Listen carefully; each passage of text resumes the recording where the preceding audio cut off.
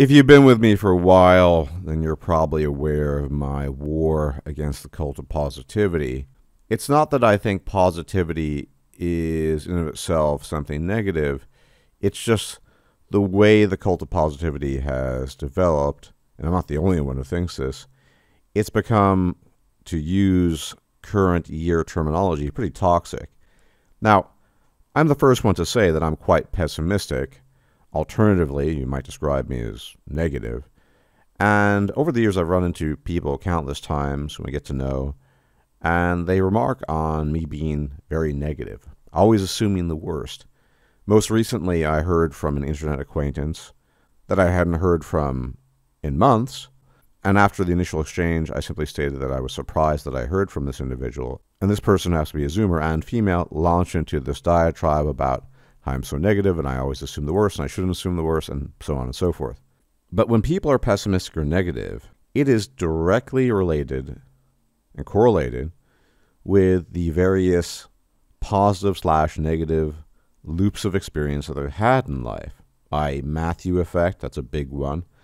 And usually in my life, and the life of those that I'm friends with, that I care about, I see mostly bad stuff going on.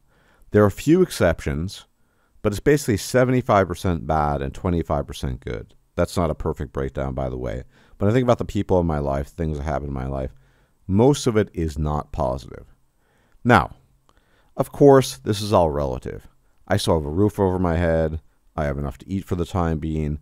But the problem with that type of mindset is these so-called positivity cultists would never be content in the sense that they propose that you should be if you just said, why are you so negative? You still have a roof over your head and you have enough to eat. We're talking about bottommost rung of the Maslow's hierarchy of needs, basically.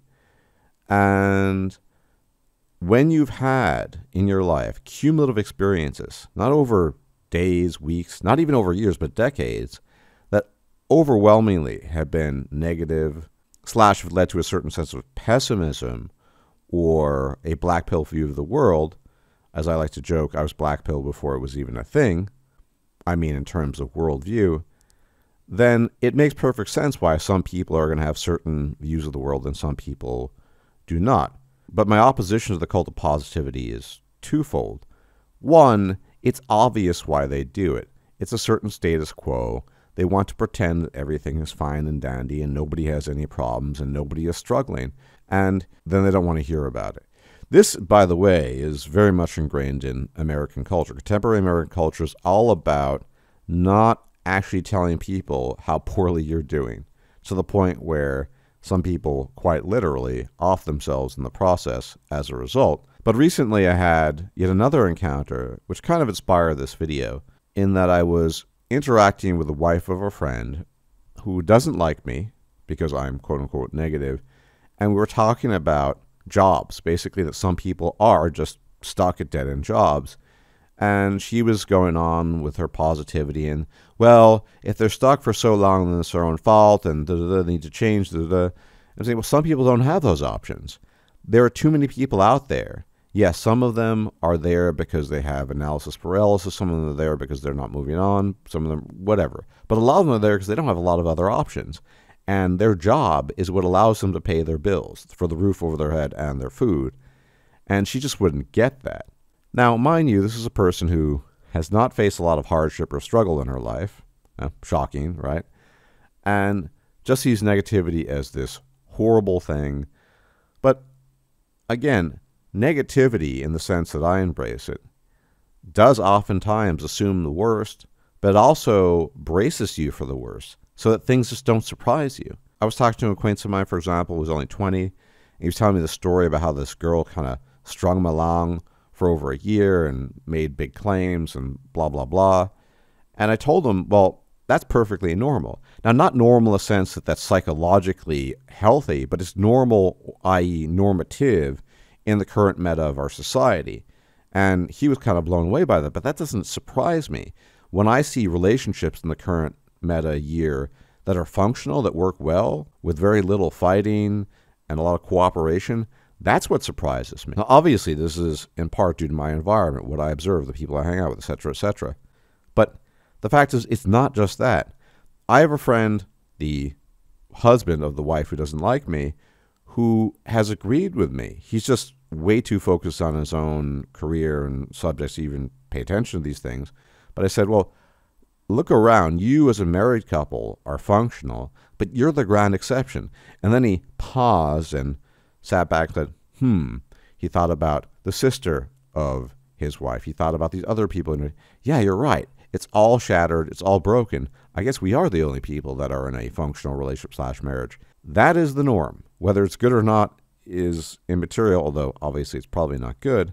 That's the first element. People just don't want to hear about it. They want to pretend, keep the illusion up, make sure that everyone is just chugging along, doing what they're supposed to do. The other issue here is the classic issue of self-extrapolation. It is very difficult if you've had many, many instances of a positive Matthew effect loop in your life that has yielded, 75% good, 25% bad, whatever it might be, the breakdown, why they might not have an amazing attitude towards X, Y, Z. The other way around works a lot better.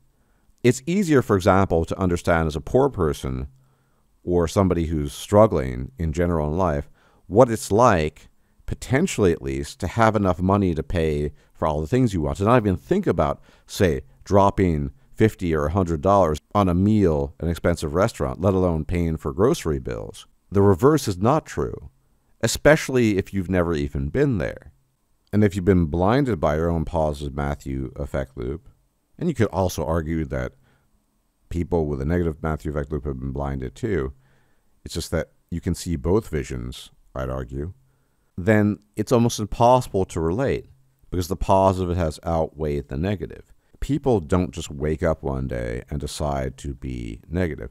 Now, the funny thing, by the way, about my friend's wife who doesn't like me is that he and I both have insomnia, although mine is far worse than his, I'd argue, and I'm a lot older, so other reasons.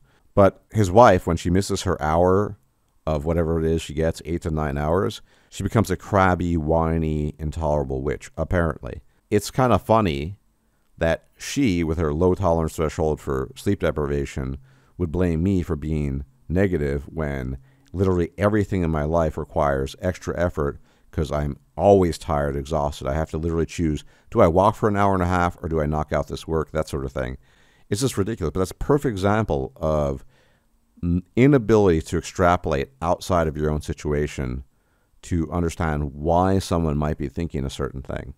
And in some sense, these are actually two different realities. And these people are two different species. Because, yeah, if you've had overwhelmingly positive experiences and positive outcomes in life, then life is that way for you. I'm not denying it. It is a good life. You have these things to look forward to. Things are working out. You have things that are pretty good overall. But if you don't, let's say you're really short, really unattractive, not particularly smart. Let's say you got one of the worst decks out there possible. Now, of course, most of the time people have a mixed deck, but it is not just possible, but it exists. Then that's your reality too. We are actually occupants of different realities. But the cult of positivity posits that the singular reality, that a lot of people have had very good positive Matthew effect loops in their life, that is the predominant reality for everyone. And that if you don't conform to it, you're somehow at fault and you need to shut up and keep on shuffling along and do what you're told. That's the difference. I can acknowledge, for example, that there are individuals out there with extremely positive, great lives, and for them, that's their reality. I'm not saying they have no problems, but the problems are either small, minuscule, or they're not major hindrances in their life, right? They cannot acknowledge the reverse. They lack, whatever you want to call it, empathy, the ability to extrapolate from themselves, whatever you want to call it, however you want to term it. They cannot acknowledge that, yes, people occupy different niches of reality. They want to spread the cult of positivity, and they want to keep everyone who doesn't occupy that niche of reality, that dimension, in the dark, perpetually silent, and never talking about it. But guess what? It doesn't work. It doesn't work because the black pill, which encompasses all reality, it's not just a dating thing, it's about the harsh reality of life, is something that affects people on a day-to-day basis.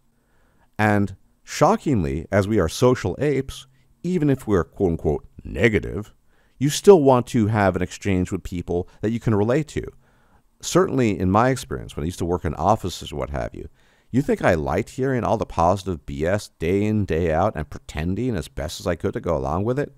People say, well, if you fake it, you can somehow force it, blah, blah, blah, blah, and then eventually you'll feel that way. Nope, it doesn't work that way. You're just faking it, you're acting it.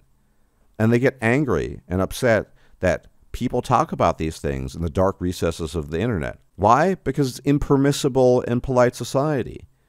And people don't want to hear any of that. They just want good, good, good, good, good, good. There are some edge cases, obviously. For example, if your father has died of cancer, presumably they're not going to say, just be positive, bruh. They'll talk about prayers to their deity and blah, blah, blah. That's what they'll do probably. And then eventually you need to get over it and shut up and keep on doing what you're told. But that's just how it works. Part of it is because they're afraid to get dragged down into the abyss, and I get that. It's terrifying. The black pill, the reality that many people face in life can be terrifying. Or to quote Pete the Great, it is what it is, but for them it's terrifying. Imagine losing your status like that. Imagine your positive Matthew effect loop transforming to the Stygian depths of Tartarus, right? They don't want that, and I get it.